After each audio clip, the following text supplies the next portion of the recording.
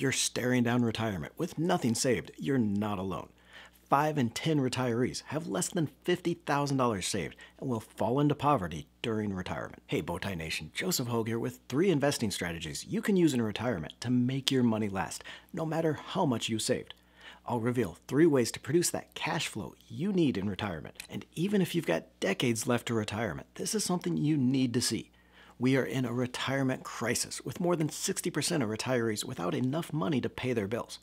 This is a survey by Go Banking Rates, and we're looking at the boomers and seniors here, but these facts apply to every generation when it gets to retirement. Nearly 3 in 10 retirees have nothing saved at all, the orange bar here, and another 2 in 10 have less than $10,000 saved. That's less than $10,000 to live for the next 30 years or more. But even if we count up to $100,000 saved, that's the first 4 bars. That's 6 in 10 retirees that do not have enough saved to live off according to traditional investing strategies. Fidelity estimates that a retired couple will spend over $238,000 on healthcare alone, and this chart shows just how fast your savings disappears in retirement. This shows 5 savers at 65 years old, retirees with $50,000 saved all the way up to $250,000. We withdraw just $1,500 a month, $18,000 a year to help pay living expenses, and look at how fast you're left with nothing. $50,000 is gone in 3 years, and for more than 6 in 10 retirees, even with $150,000, you're broke before 75 years old. And that's only withdrawing $1,500 a month in addition to Social Security, if that's even going to be there.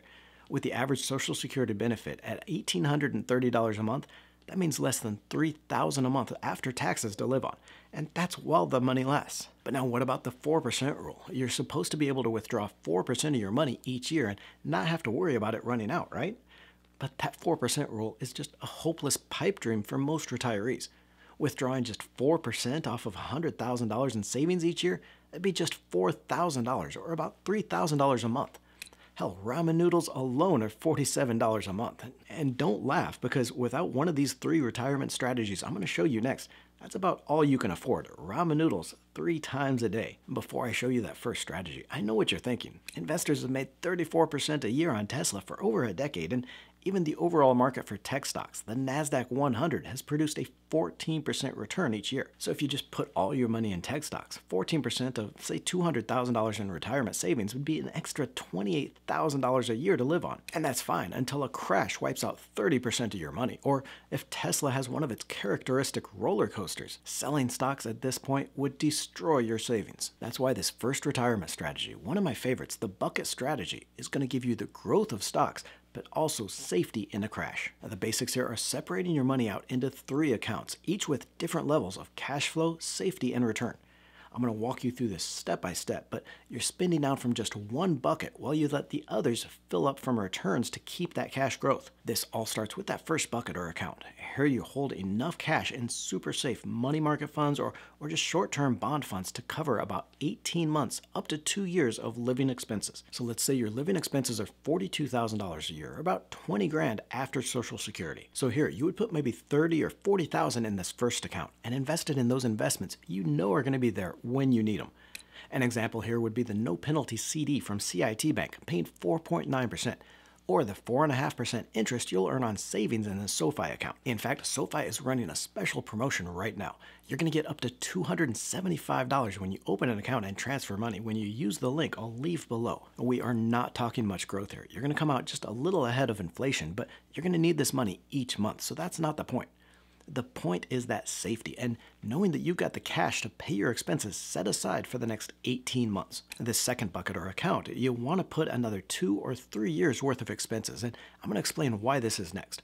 So revisiting that example, where you need 20 grand a year after SSI, then you'd put between $40,000 and $60,000 in this next account, and you're going to invest it in safe dividend stocks, long-term bond funds, and real estate investment trusts. So this is your cash generating bucket. These investments are riskier than we saw in that first bucket, but still fairly safe, and they produce some great cash flow. But we're not talking about those high-yield dividend stocks or the risky tech stocks just yet. Besides those bonds and real estate, the riskiest you want here in this bucket is dividend stocks in the utilities and consumer staples sector. Examples for this bucket might be the Vanguard Long-Term Bond Fund, the BLV, which pays a 4% dividend yield, or the Vanguard Real Estate ETF, the VNQ, which pays a 4.4% dividend. Or you might consider stocks like Duke Energy, which pays a 4.3% dividend and has produced a 7.7% annual return over the last decade. And the idea here is cash flow, that each year you're going to take however much you spent from this first bucket and refill it from the second bucket. For example, say you spent $20,000 of your first bucket investments in that first year. You withdrew $20,000 from your CD investments or savings, and you then go into your second bucket, take $20,000 out, whether it's from the cash generated by those dividend stocks or just selling some of that in there. You use that money to refill your first bucket. Now, this means you'll always have that money to pay your living expenses because each year you're refilling that first bucket with the cash you need. Each year, you take money out of your second bucket to replace whatever you spent in the first, so you always know that you'll have at least 18 months of living expenses in safe, cash-like investments. Finally, in this third bucket, you have everything left for a more aggressive portfolio of stocks and long-term investments. This account is going to give you that growth that you need so you don't run out of money. This is where you can invest in the Tesla stock and the fast-growing tech stocks, but with this strategy, you're protected from those market crashes. And that's because in the years when the market is up, you can take some money out of your aggressive bucket to refill that second one. So you see, we're always trying to keep those first two buckets filled. But the real genius of this bucket strategy is that it protects you from selling stocks in a market crash. You've got upwards of 5 years worth of living expenses just in those first two buckets. You've got 18 months of living expenses in cash and CDs, along with another 2 or 3 years of expenses in your safe bonds and dividend portfolio. And that means if the stock market were to crash it and you don't want to sell those long-term growth investments in the third bucket, you've got 5 years or more to wait for those prices to come back. In this scenario, instead of selling your stocks each year to refill that cash bucket, that second bucket, you can just wait it out. Use the money in the first two buckets to live on while those stocks rebound from the crash. So that's all the safety you need, that time this strategy gives you to wait out any weakness in the market. Let those investments recover so you're not selling at a loss.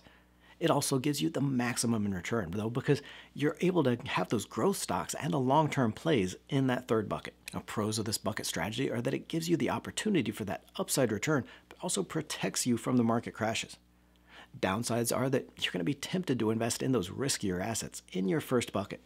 Nation, I know it sucks to see the 18 months worth of expenses just sitting there earning less than 5% interest, but you have to resist the temptation of putting this bucket at risk. Let it do its job, providing that safe cash, and this strategy will work. Now, I've seen a lot of people use these strategies, and I have my own opinion for which I like best, but I want to get your input here as well. Let me know in the comments below which of these 3 strategies you like the best and how are you investing for retirement. Watch through and let me know which do you think works best for your situation. Next in our retirement strategies is a little easier to set up and less risky. This one's called the matching or ladder strategy. This strategy is going to be exactly what it says, matching your investments to your expenses. It's the ultimate in safety because you're exactly matching your expenses with safe bond investments that you'll have the money available when you need it. And whereas the bucket strategy only guaranteed those next 2 years or 18 months worth of expenses in those safe investments, laddering is going to guarantee you have money every year to pay your expenses, but there is a trade-off that you'll have to make, so I'm going to explain how this works. Here's how the ladder strategy works, and we'll use a graphic here I found on Fidelity. The rates are a little outdated, but you're going to get the idea here. So starting from today, let's say you have $20,000 in living expenses every 2 years. And I know that is ridiculously low, but I want to follow the numbers in the example. So you're going to invest $20,000 in a 2-year bond. When those 2-year bonds mature, you're going to get that entire $20,000 back that you can use to reinvest in bonds at a later date. I'm going to give you some examples next, but as long as these are bonds of highly rated companies, then you're almost guaranteed to get that money back plus interest. With the rest of your money here, you see you invest in bonds maturing every 1 or 2 years. So you would invest another $20,000 in 4-year bonds, 20 and 6-year bonds, and so forth. You are creating a ladder of bonds. So even as some of those are maturing and you're using that money in retirement, you've got these other bonds maturing in future years. And remember, you're receiving interest from all these bonds twice a year, so you're going to have some money to live on even without dipping into your investments. Each year or two when a new set of bonds matures and you get that big lump sum back, then use what you need to live on for the next 2 years and reinvest the rest at the top of your ladder. In this example, you'd buy another set of bonds maturing in 10 years. So you're always adding another rung to this ladder, another set of bonds that you can count on in the future. It's maybe a little harder to follow than the bucket strategy at first, but here your bond ladder is getting shorter every year or two because those bonds are maturing and paying back. To keep it going, you add a new bond onto the end of that future maturity date. Most of your bonds you're going to want in highly rated companies like Microsoft, Apple, and Chevron, those with a credit rating of A or better by the S&P. For example, 2-year Chevron bonds pay a 5.2% yield right now, and you can get as much as 6 or 7% yield in lower rated companies like Ford Motor. Pros of the latter end strategy are that it's the ultimate in safety. You've got bonds to cover your expenses in every year. You're also able to invest in those longer term bonds for a little higher rates. The downside is this strategy is more expensive compared to the bucket strategy. You're not getting much return from bonds right now, so that part of your portfolio, enough to cover your living expenses as much as 8 years out, isn't producing much growth. This is a great strategy, though, for investors that have maybe a little more set aside and those that want less stress in their investments, because it does match all of your expenses rather than just the next 18 months like we had with the bucket strategy. You get a little lower return, though, because you're not in that stocks portion, but this strategy will make sure your money is there when you need it. Our third investing strategy is going to be good old-fashioned dividend investing, but now don't think you can just invest in those highest yielding stocks. That 9% dividend yield on shares of the popular QYLD might look tempting, but if you had invested $100,000 in the fund 5 years ago, not only would your portfolio be worth just $70,500 now, you'd be collecting nearly $2,000 less a year after multiple dividend cuts. So there are a few rules you want to follow just to make sure that you get that cash flow you want, but also the protection you need. First, and I'm going to get a lot of pushback from this, but unless you've got a huge portfolio, don't think you're going to be paying the bills with just dividends. A good dividend portfolio should yield between 4 to 6%, which means you're going to need as much as $240,000 to collect just $1,000 in dividends each month. Now, without that much stashed away, I don't want you chasing those higher yield stocks, but instead, think about taking some of those capital gains as well.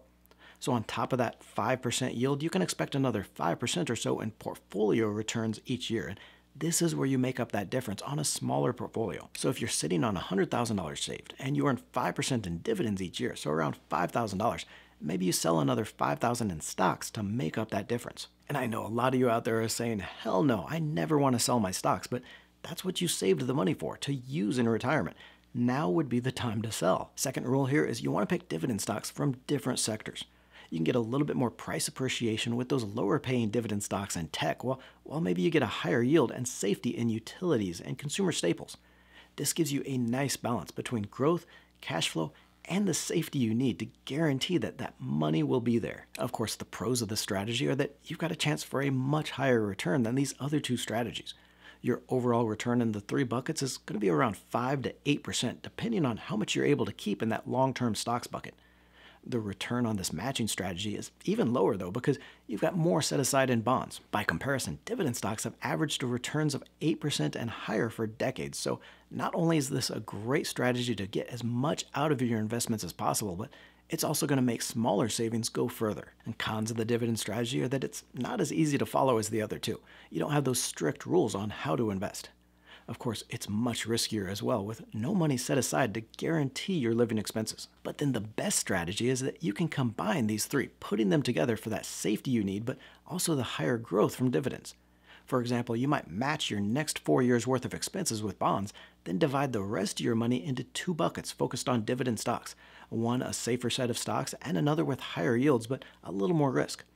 You can use more than one strategy and less of another, and mix and match and make the plan that's right for you. Check out that free cashback offer from SoFi with the link below, or get started on your dividend investing by clicking on the video to the right for the 12 dividend stocks that put cash in your pocket every single week. Don't forget to join the Let's Talk Money community by tapping that subscribe button and clicking the bell notification.